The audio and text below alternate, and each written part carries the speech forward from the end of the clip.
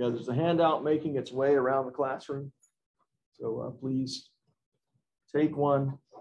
And the first thing you're going to see on the screen is the top part of that handout, the separation of powers. You may recall that in our last class meeting, we were discussing the way the Constitution allocates governmental power. The Constitution, I learned it in law school this way. The Constitution divides up governmental power horizontally across 3 branches of our federal government. That's the horizontal allocation of power. And sometimes even on the test, I ask about the horizontal and the vertical division of governmental authority. Horizontally across 3 branches of our national government, and then vertically between 2 levels of government, our federal government, which is our national government, and state governments. So 2 governments on top of one another, hence vertical, horizontal. Everybody follow? Horizontal separation of powers and vertical separation of powers. Let's see. I press the right buttons here. We should be in business.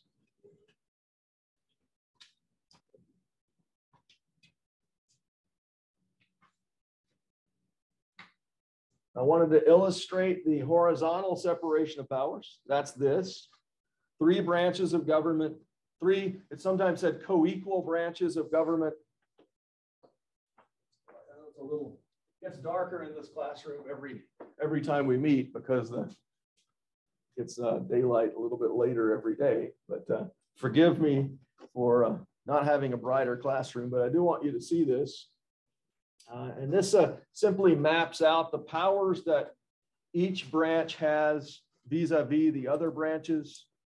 Madison, sort of the architect of constitutional separation of powers, talked about how important it was for each branch to have a check on the other branches to prevent the improper accumulation of power into any one of these 3 branches. We don't want a Supreme Court that rules in an authoritarian fashion over our society, making laws, executing laws, and interpreting laws. We don't want any branch having all of those functions. Instead, each branch should stay in its own lane, so to speak. And the Constitution equips each branch to resist the encroachments of the other branches, to quote Madison, resist the encroachments of the other branches. So you see, for example, Congress wants to legislate in a way that takes away presidential authority under the Constitution. The president can veto that bill, prevent it from becoming law. In other words, to protect himself, to protect the executive branch of government from congressional encroachment. Congress has a lot of tools. The legislative branch, Congress has a lot of tools in its arsenal to resist the encroachments of the other branches. Congress can impeach a president and remove him from office. Congress can defund the entire government. Presidents, every year make budget requests of Congress. Congress doesn't have to act on those requests. Congress can refuse to appropriate money to executive branch functions. If Congress doesn't, by the way, get ready for this in the new year, right? If Congress is unhappy with the president, Congress can use its power over the purse to defund presidential initiatives. So expect a lot of budget politics with the new Congress, most likely. It comes to a head. Congress very rarely passes any laws anymore. What they do is spend money, and that's how they legislate. Legislation by appropriation is essentially what Congress does. So budgetary politics takes on a huge importance in today's government. Of course, we know, we've talked a little bit about judicial review. Certainly in your reading, you've got judicial review articulated for you as a concept. Very briefly, what is judicial review? Anybody have a sense of what that means? Who's reviewing what? The judges, specifically the Supreme Court, although all judges engage in judicial review, but the Supreme Court's ultimately the final word on it. What are judges reviewing exactly? the latest news headlines, reviewing restaurants in the DC area, well, maybe, but I mean, we're watching the Supreme Court pretty closely right now. They've got some important cases that they're hearing this very week. Allison? Cases, yeah, cases about what? In the case of judicial review, what kind of cases are we talking about? Law cases, yeah, what law specifically? What source of law? The Constitution, yeah, constitutional cases. And what's the question usually in a constitutional case that the Supreme Court has to decide? Is it constitutional? What is it? If you put that on the test, I would circle it, say, what is it? What is it? What's the it? The decisions made of the other branches. Yeah, the laws passed by Congress, executive actions. And the Supreme Court and today's government is fully prepared to tell the other branches, you've acted illegally, you've acted unconstitutionally. So that is, of course, the most important tool in the Supreme Court's arsenal when it comes to protecting its own independence, number one. If the other branches conspire against the independence of the Supreme Court is likely to say, you've acted unconstitutionally, because the Constitution itself secures our independence from you, political actors. But any kind of law that exceeds the authority of government, that violates basic civil liberties, the Supreme Court can say, that's unconstitutional, it's null and void. President acts beyond his authority given to him by Congress. The Supreme Court can say that action is illegal. It's happened to President Biden a couple of times. It happens to every president, right? Not picking on him. The statistics suggest that the president is losing in Supreme Court more and more and more and more over the years. The Supreme Court, in other words, is willing to tell presidents you've acted unlawfully. That's a powerful thing in our system of government. It's unique. To have a court that is willing to stand up to a powerful executive official like the president and tell the president you've acted unlawfully. That is a remarkable feature. That is constitutional government in action, isn't it?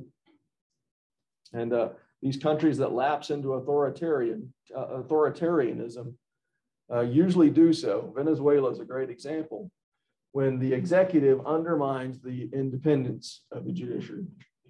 That usually means the end of a republic, the end of constitutional government, the end to limitations on the powers of government, and the end of civil liberties.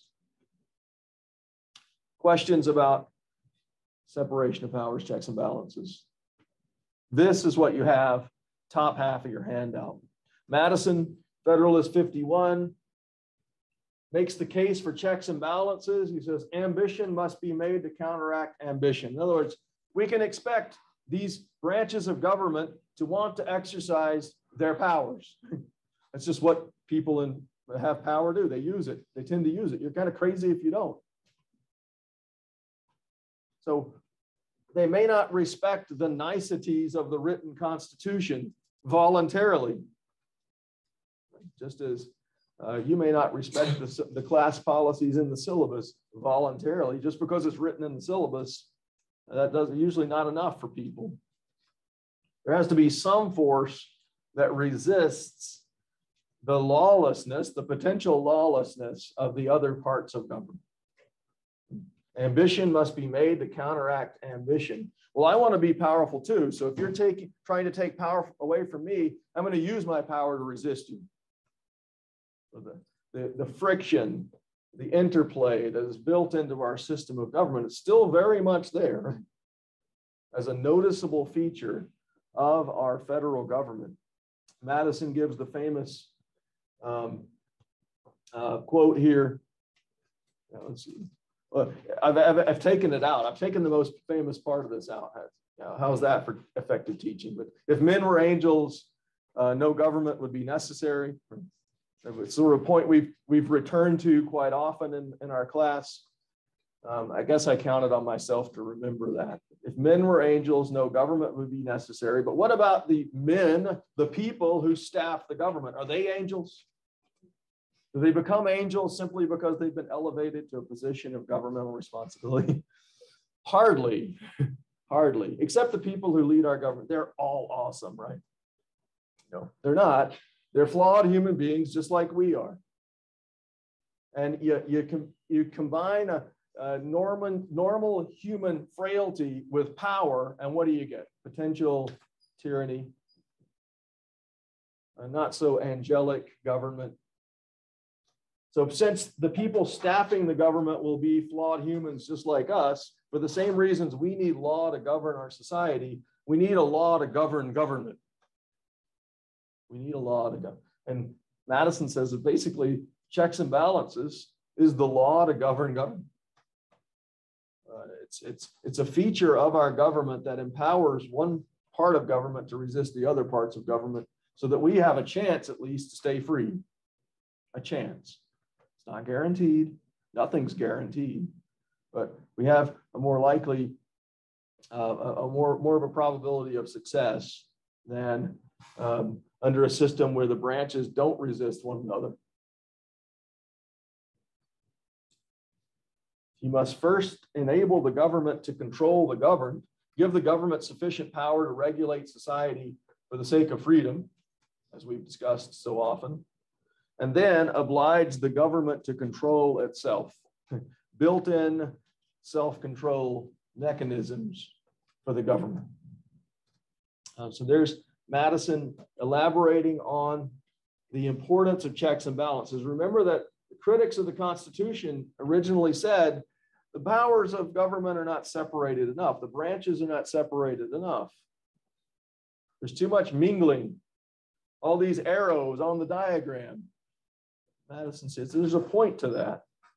Checks and balances for the sake of separation of powers for the sake of freedom, keeping government under control. See how that works? Checks and balances for the sake of separation of powers for the sake of freedom, which is the end goal of our constitutional government. Questions here?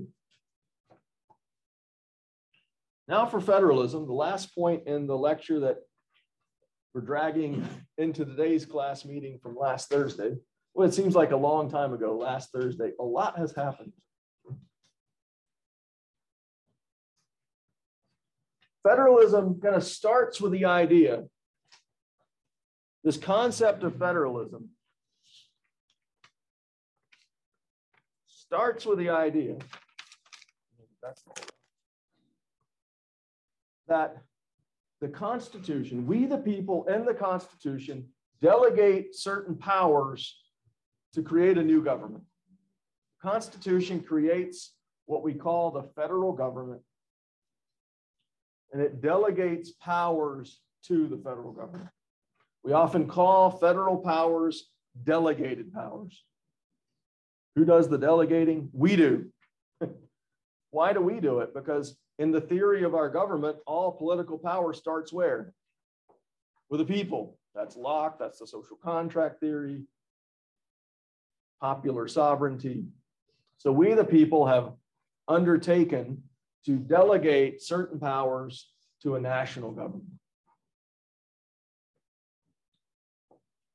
Some of those powers are called enumerated powers. So some of the powers delegated by us to the national government are called enumerated powers. What does it mean to say something is enumerated?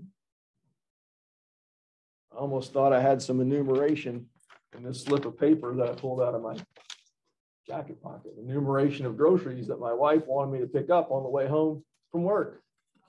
A list, yeah, a list. A list of things, a list of powers in the case of enumerated powers. So there are specified or listed powers in the Constitution that are delegated to our federal government. We wisely chose not to give the federal government unlimited power. Oh, just do anything you want to. Make any law that you think is necessary. I mean, we could have done that, but the founders of our government didn't think that was a great idea. The federal government only needs certain powers. What are they? Let's enumerate them. When you read the Constitution as part of your assignment out of class, you would have seen Article 1, Section 8 of the Constitution enumerates powers. What are some of those powers? Anybody have an idea of what one or more of those powers might be?